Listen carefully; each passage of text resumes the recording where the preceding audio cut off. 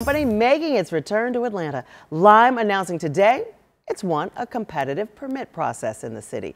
Our Trayson Bragg joining us, and he's going to let us know all the details on this. How soon can this be a reality for folks, Trayson? Karen, today the company actually tells me they're actually in the process of delivering 15,000 e-scooters to the city. Now, this comes after the company cut ties with the city of Atlanta back in January of 2020. Lime told CBS 46 back then the decision was made in part due to regulatory concerns and financial declines after the city introduced a nighttime curfew on e-scooters after a number of deadly crashes. Lime says this time around, to help riders stay safe, first-time riders will be capped at 10 miles per hour in the company's training mode feature. Veteran riders will also have the choice to ride in training mode if they choose. And if you're concerned about riders acting badly, there's a plan for that too.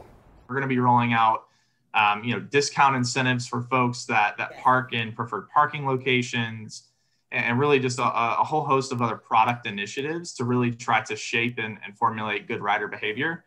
If those things don't work, then we also will have a system to be able to penalize and gradually escalate if for repeat offenders and remove them from the platform if necessary. Shaw adds later this month the company will add 500 e-bikes to its Atlanta fleet. Karen?